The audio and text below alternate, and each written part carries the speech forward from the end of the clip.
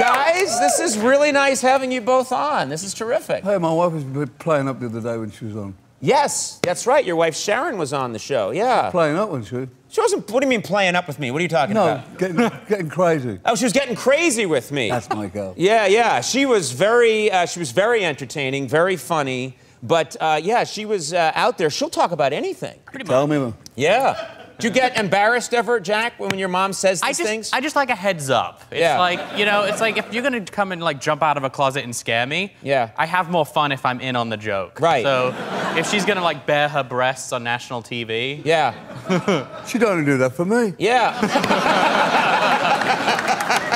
Don't do it for you, huh?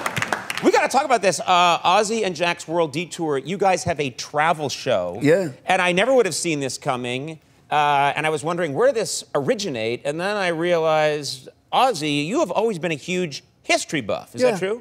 Primarily the Second World War, because when I was born, we were still on war footing in England. Right. We used to play on bomb sites and not thinking they were buildings that had been bombed. Right. So you grew up in basically a war site, and so you became very interested in World War II history, 20th century history. And Jack, was this a way that you guys would bond? Yeah, like, I mean, because I was never really into music. And Dad was never really into, like, going outdoors and, like, you know, doing camping things. Drunk. There was that. Ozzy, you can still go outdoors when you're drunk. But I don't Andy, talk to him. The thing is that I don't come back. When I go outdoors and I'm drunk, I don't come home for about a week. Oh, you'll go away for a week. Yeah. Oh, yeah, that's not good. That's not good. So you were more of the outdoorsy. You wanted to go outside and do things. So our way to kind of, like, hang out would, like, we would watch, like, World War II documentaries and, you know, we have to watch this again, Dad.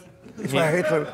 And I would be traumatized by, like, watching some, like, you know, god-awful, you know, atrocity occurring, and Dad would get excited over the... You know, it was a good bonding experience.